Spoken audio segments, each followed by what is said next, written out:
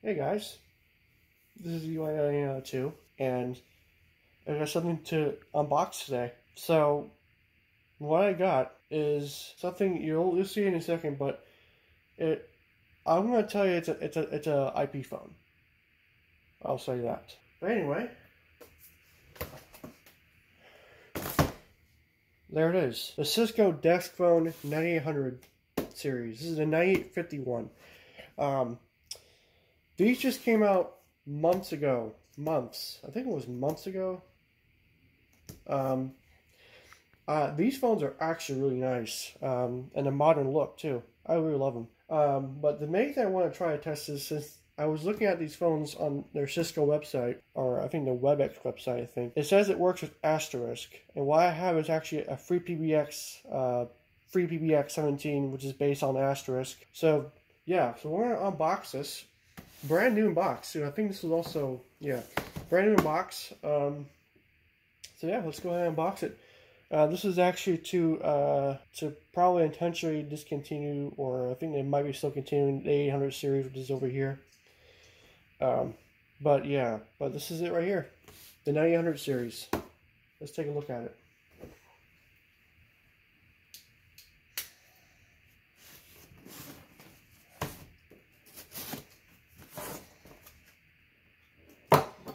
Alright,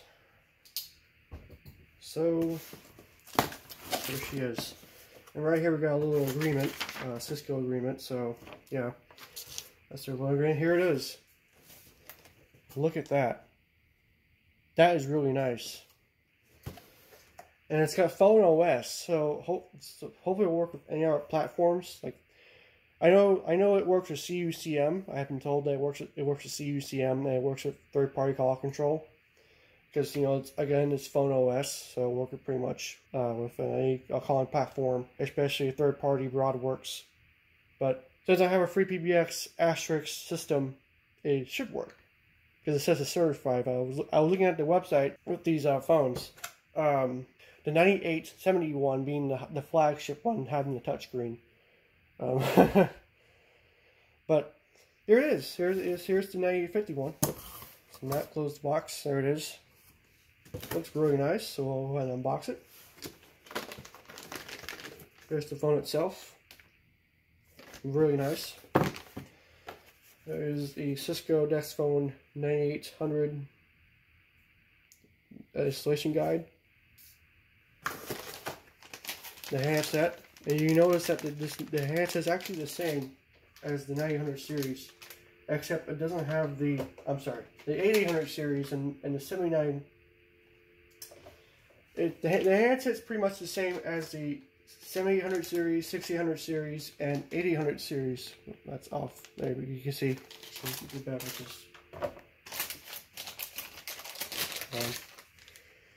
So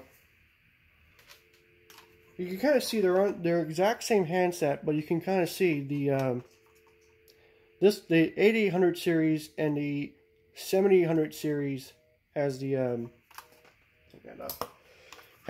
light for the voicemail light, because the voicemail light's on the handset itself. Kind of see it there, but so it's like a little window. But yeah, but this is the 9800 handset doesn't have that.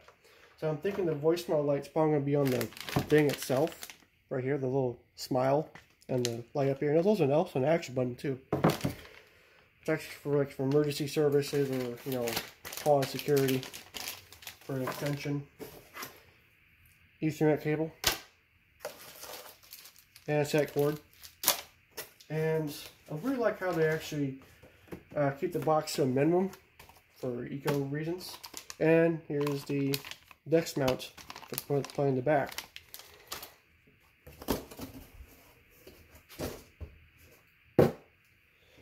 So here's the handset. Like I said, it's the same as the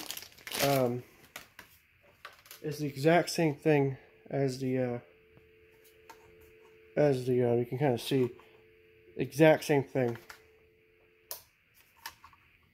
Kind of see it, exact same thing, but it doesn't have the little light, the light beam for the voicemail light. So yeah, here's our stand. There's the stand.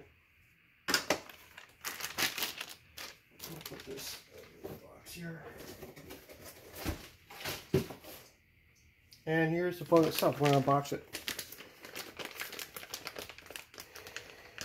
It's got a tamper-proof seal on it. Look at that. That is so beautiful. That is really nice. Nice modern look too.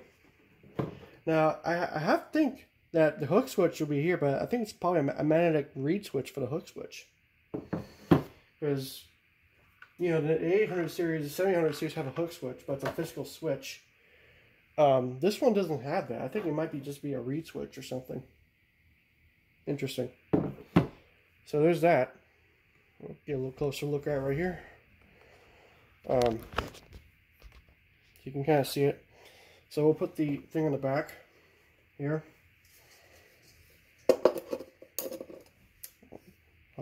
Shot right here.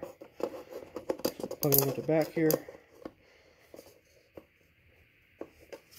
Maybe it goes the other side. Don't know. There we go. And there she is. Look how nice that is. That is really nice. I like how they thought out the details on it. It's really nice. So I'll get a handset cord. Really, really good detail. Oh. So here's the handset cord. We're going to plug it in. And this does take PoE. So no need for an external power supply because the power supply is separate. You got to buy it separately. So plug it into here. Okay, I'm off shotting, but here you plug it into there. Plug it in here. Oh, okay, it's in the wrong way. Hold on. I'm just so excited right now. I got this right now. I was waiting for one of these to come up on eBay. But there is the thing for it right here. Plug it in there and route the handset cord to there. And like that. Look how nice that is. That is so nice. And it's got a color display, so can't wait to power this on. So this takes PoE, so I'm going to have to get a PoE injector. So this takes PoE. We're going to use a PoE injector because my PoE switch is full. So plug that in. And we'll get our cord that comes with it. And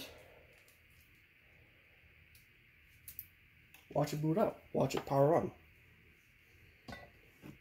So I'm going to go ahead and plug into PoE power.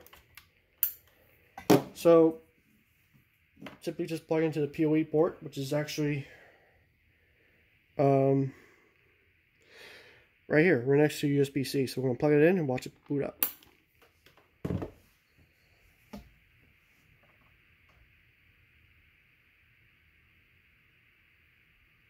So there is booting it up.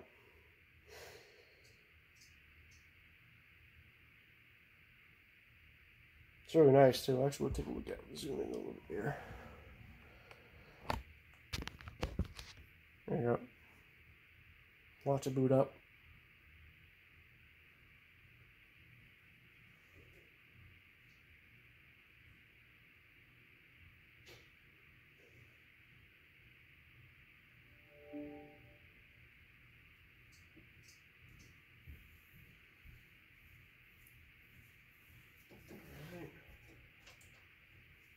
Saying, it says welcome, so we'll go ahead and put in our network cable so we can learn it, so we can learn into our network. So, an IP address. Alright, it says welcome. We'll press start. This has to connect an Ethernet. There's the IP address or local IP address. This is a local IP address on my local network.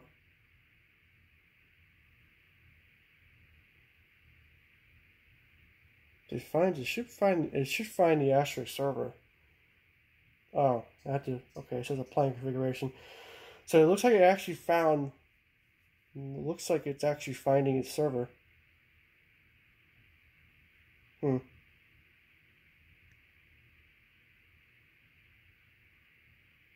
Okay.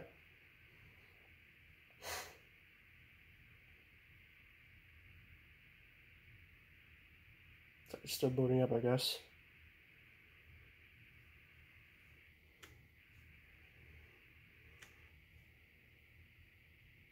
Oh. Alright, well, I guess we'll have to configure it. I'm going to have to configure it. So, anyway, I'm going to go ahead and show you the how to set it up and all that. I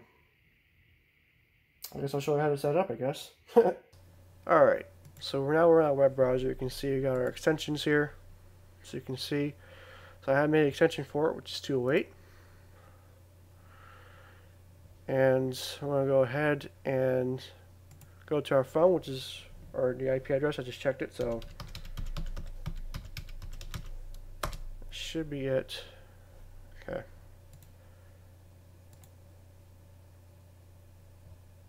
There it is. So it looks like it's already on FreePBX mode. This is okay. So this is definitely the same web interface for the 8850, 8861. Because I remember this. But yeah, it looks like it's actually set for third-party call control. Interesting. All right. Well, that's pretty good. So here it is. You can see the pretty much the usual. You got the host name, pretty much the information. We'll go admin login. Of course, the password's not set. I'll have to set the password when I'm done with this video, but you kind of see it's the same thing. Go to advanced. We're going to have to set our extension number. So, got 6 extension lines. You can see that. All right, we're going to go into voice. We're going to go ahead and go into extension number. And we're going to enter our IP address to PBX.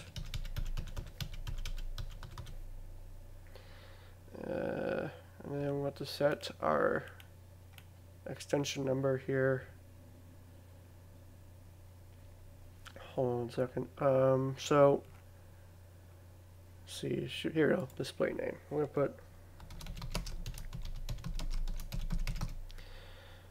and our user ID, which is 208. Next, the extension number. And I'm going to put our password, which is going to be this thing right here. Let's see, we need to copy this password, which I will actually blur that out. So we should be able to have that in. And to configure speed dials, you just go into, I guess you go into phone. I guess you just basically provisioning. I don't remember this, but this is usually how I did it with the 8861 that's in my room. But yeah, so here we're going to submit all the changes. Hopefully that'll work.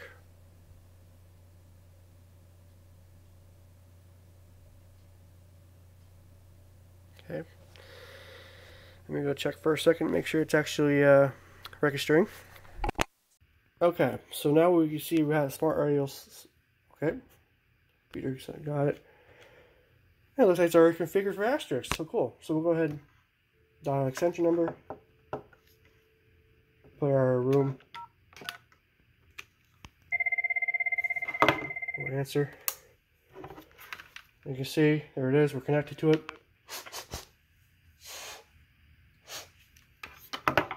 And you kind of see it has the thing to put on speakerphone. Need that for a second. So this is the 8800 into 900. You can kind of see it's got great sound quality too. It's pretty nice. And you can see we have the green light, which means we're connected to it. So yeah. So let's actually put it on hold. Hopefully it plays non-copyright music that I have. Hopefully it does. If not, I'll have to like redo it again. But yeah, show how it looks like when it's playing hold music. So this is how it looks like when it's playing hold music. It's got really nice sound quality. And of course we could just hold and we can connect back to it. So yeah. pretty nice. So you can see it works perfectly on Asterisk, and it's got this little red button here. Maybe I'll program this to call in my main office, which is the two phones in the main office, the Polycom phone and the other Cisco phone. But yeah, overall, really nice phone. Works perfectly on Asterisk. Like I said, it works perfectly. Actually, I can just page it. This is paging, and it sounds, wow, it's really loud too. But yeah, you hear the speaker behind the traffic light. Pretty nice. So there it is, guys. So there is the Cisco Desk Phone 9851 working perfectly on Asterisk or FreePBX. So I hope you guys enjoyed this video, and thank you for watching.